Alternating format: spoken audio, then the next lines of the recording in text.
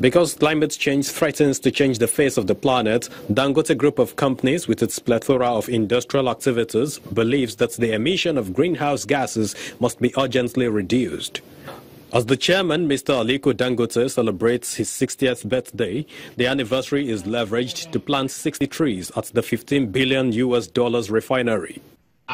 With his daughters and executive directors of the company, Ms. Fatima Dangote and Mrs. Maria Dangote Dantata, representing their father, some goodwill messages are delivered by the United Nations and other mass afforestation agencies. Global climate risks are high to very high. This would mean severe and widespread impact on unique and threatened systems. The major natural practice to avert the crisis of climate change is tree planting. This follows the tree planting session demonstrated by the Dangotes. Today, a round of applause, ladies and gentlemen, as she does that. Thank you very kindly. She is applying the manure right now. The Dangote Conglomerate cuts across cement, oil and gas, fertilizer, as well as agro-allied industries.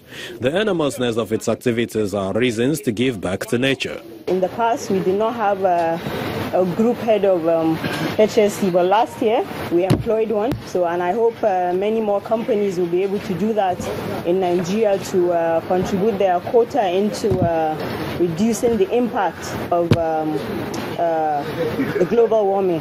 For the Dangotes, tree planting in celebration of their father's birthday is remarkable. My message to him is I wish him long life and more success. I think by doing this, it's to also show other organizations how important it is, especially now that we're beginning to see the huge impact of the climate change and global warming to our environment. It is believed that trees husbanding removes carbon dioxide from the air. Having them at the Dangote refinery anticipated on stream by 2019 clearly makes sense for nature.